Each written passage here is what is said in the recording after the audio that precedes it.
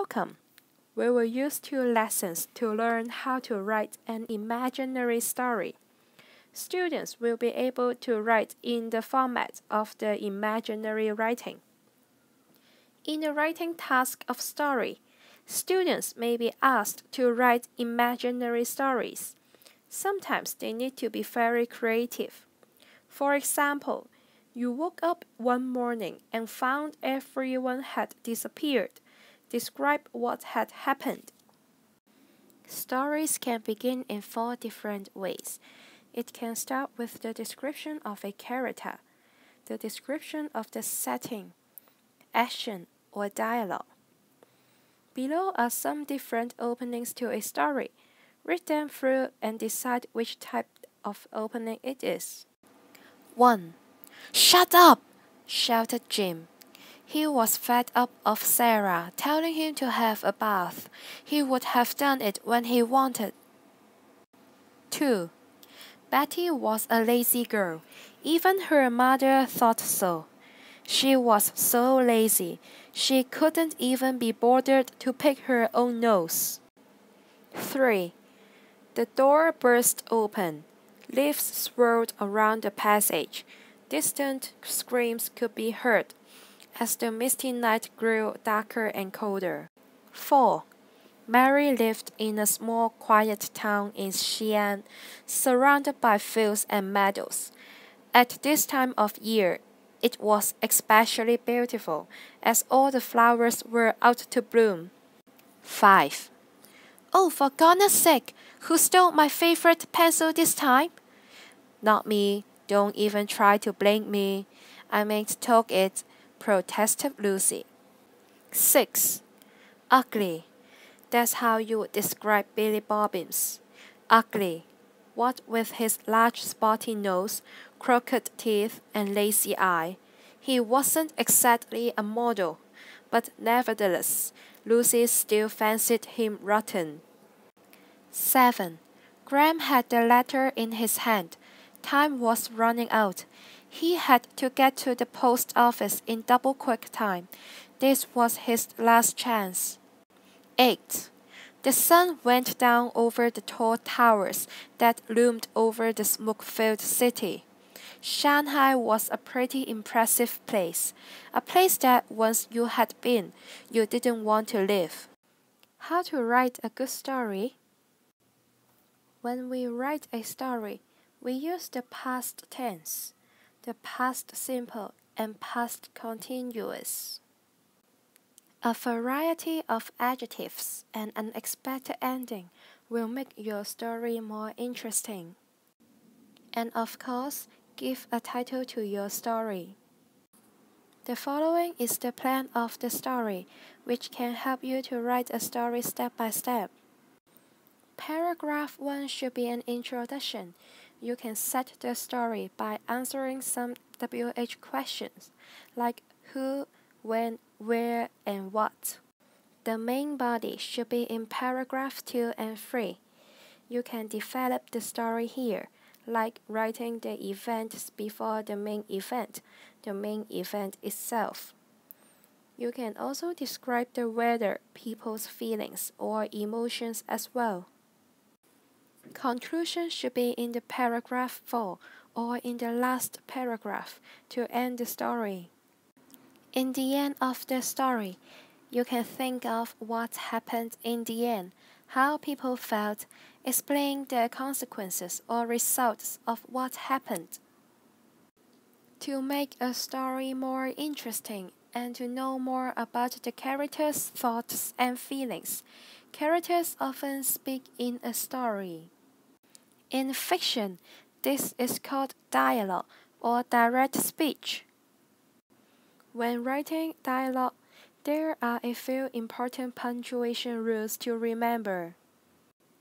When a character speaks, his or her words are put inside quotation marks or sometimes called inverted comma.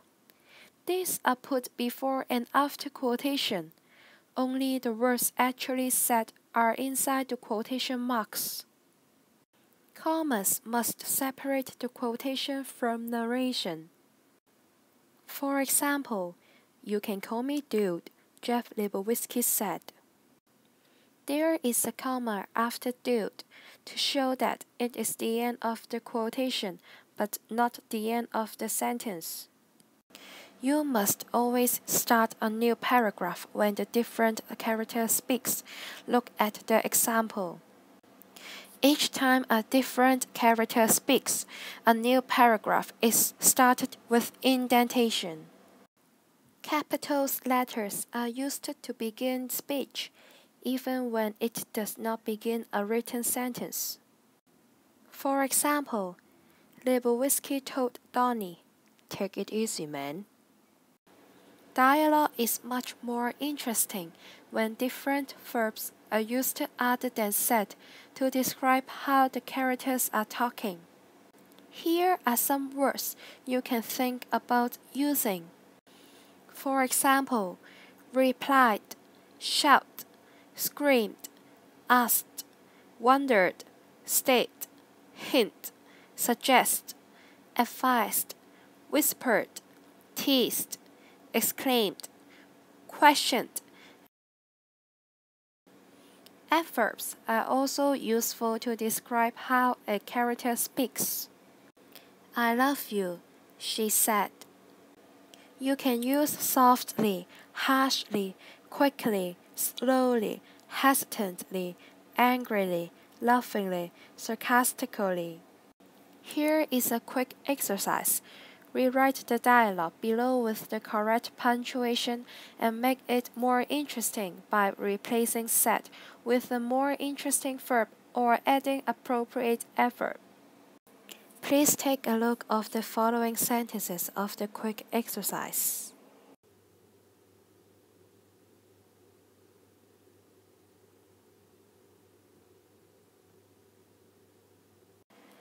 We can use remarked, exclaimed, and asked to replace said. Also, we can use dialogue to make the story more interesting. Here is the outline of a story. Background of the setting should be in the introduction. Characters are introduced as well. Once upon a time, there lived a sad young girl called Cinderella. Her stepmother and stepsisters didn't like her. They made Cinderella work all day, every day. She was dressed in rags, yet she was more beautiful than her stepsisters. One day, a ball was to be held at court where the prince will be choosing his bride. The stepsisters were getting ready to go. Cinderella wanted to go as well, but her stepmother wouldn't let her. Here is the body of the story. A fairy appeared and with a flick of her magic wand, Cinderella was wearing the most beautiful dress. The fairy turned a pumpkin into a sparkling coach. 6 mice became white horses, while the 7th became a coachman. "Go to ball," said the fairy. "But remember, you must leave at midnight, for that is when the spell ends." Cinderella arrived at the ball, and the prince was struck by her beauty when he set his eyes on her. He asked her to dance, and they danced all evening.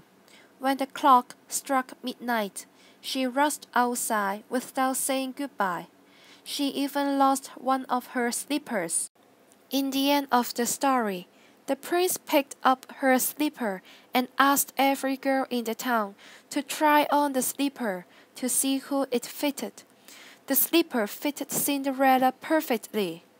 Cinderella joyfully accepted the prince's proposal and lived happily ever after. So, a good story structure should provide answers to all these questions. Who are the characters? Where is the story set? How did Cinderella get to the ball? What happened at the ball? How did the prince find Cinderella again? How did the story end? Read the following story. Write a good title for the following story. He looked around. It's dark and the sky had a black color without any stars. He thought about his girlfriend. There is no chance that she died. I have known her for 12 years, and she is strong enough. I will see her again. I'm sure about that. Tom heard nothing but the silence. Never before had he heard absolutely nothing. And suddenly he realized that he was alone. There are no other creatures on this planet. Everything was destroyed. A teardrop rolled over his pale face, and he took the first step on this unknown planet. After reading the story, here is the suggested title, The Last Man in the Galaxy. Now do the exercise to test yourself. There are 2 pages of the exercise. Complete the following story by adding the roles of the people, the places in the blanks. You can stop the video for a while to do the exercise. Play the video to check the answers when you finish. Bye.